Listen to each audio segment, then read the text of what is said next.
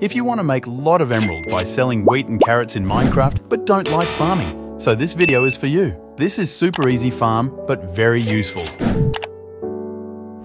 First of all, place a dirt block. Now place some blocks like this. Place water.